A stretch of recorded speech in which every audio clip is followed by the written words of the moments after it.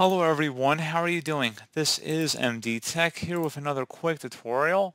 In today's tutorial, I'm going to show you guys how to go about resolving if you're having slow LAN Ethernet speed on your Windows 11 laptop or computer. So if you notice your internet is very slow over the LAN connection, in today's tutorial I'm going to show you guys how to hopefully resolve that without too much of a hassle. And we're going to go ahead and jump straight into it. So we are going to start off by opening up the Start menu.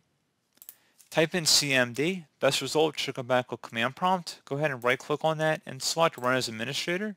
If you receive a user account control prompt, go ahead and select Yes. Now into this elevated command line window, we're going to type in a couple different commands here. So the first one is going to be ipconfig space /flush DNS. Flush DNS should all be one word. Attach that / out front. Hit enter on the keyboard. Should come back with successfully flushed a DNS resolver cache. Next command you want to type in is netsh space winsock, winsock space reset. Again, exactly how it appears on my screen here. Hit enter on the keyboard. It should say that you must restart the computer in order to complete the reset. So what I recommend doing at this point would be to close out of here and restart your computer.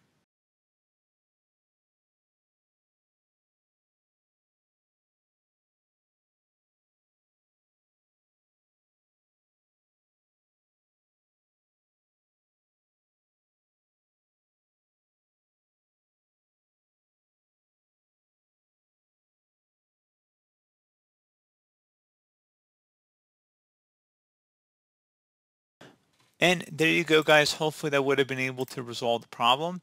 If you are still having an issue here, guys, something else you can try would be just to reset your network settings back to default.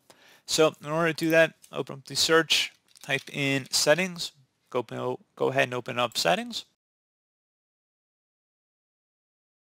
And you want to select the menu icon up at the top, and then you want to select network and internet. Go ahead and left click on that.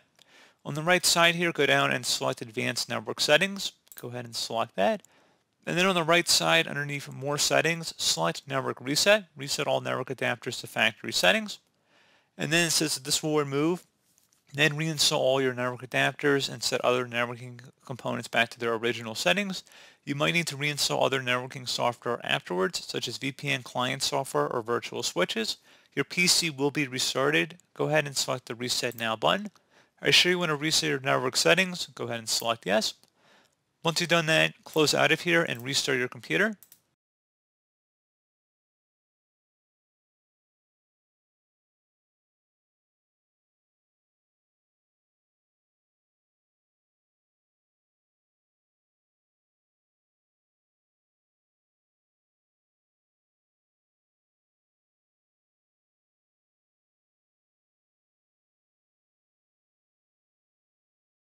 And there you go, guys. Hopefully that should have been able to resolve your problem. And as always, thanks for watching. Do hope I was able to help you out, and I do look forward to catching you all in the next tutorial. Goodbye.